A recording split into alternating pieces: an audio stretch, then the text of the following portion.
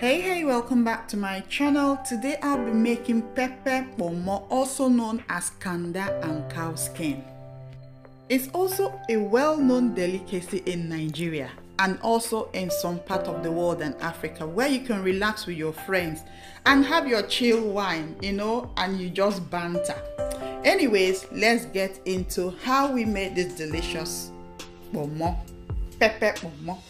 This is the Kpomo I'll be using. It is an Ijebu Kpomo that I bought here in England. I'll be dropping the lady's link, so check her out on Instagram.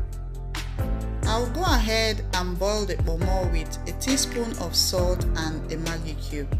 But just to let you know that this Kpomo has been washed off the camera, properly washed. I'll go ahead and cook the Kpomo for 10 minutes while I move to the next stage, getting my peppers ready. For the pepper mix, I'm going to be using 3 types of bell peppers, the yellow, the green and the red bell pepper. I'll also be using 2 onions as well as 3 scotch bonnet peppers. I will dice them to any shape of my choice and I'll use my food processor to blend them roughly. And if this is your first time coming across any of my video or this channel, please consider subscribing, like, comment, and don't forget to click on that notification bell. Also share the video out. And to my returning subscribers, you guys are super amazing. Thank you for always coming back and always believing in me. You guys are the very VIP. And I will say I do appreciate you guys a lot. Thank you and God bless.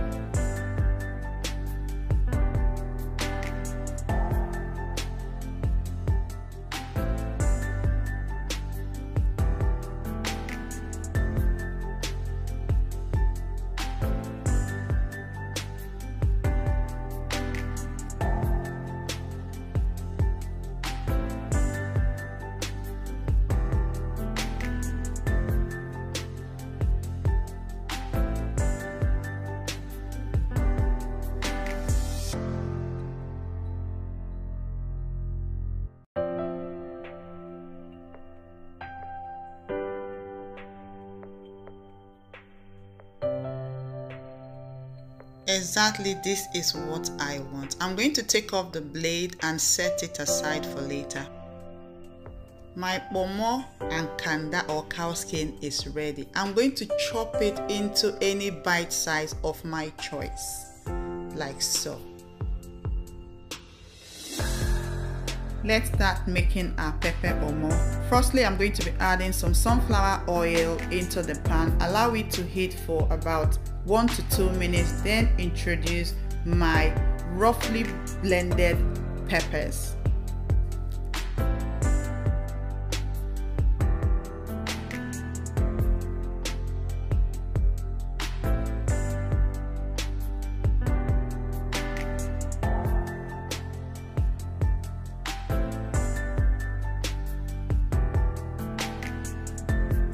Once I'm done adding my roughly blended pepper, I'm going to give it a good stir, proper stir on a low heat, just to allow the peppers to cook properly.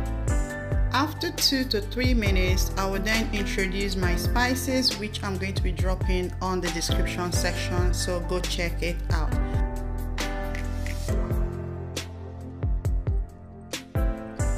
After adding all the spices needed, I'm going to go in and stir properly, very well, and then add my almighty Kpomo, the Kpomo. I'll give it a good stir while still on low heat. Then afterwards, I'm going to introduce one special thing, my crayfish. My crayfish, yeah, this is optional. You can decide to add crayfish, you can decide to skip that, but for me, I am adding crayfish just to give it that special taste.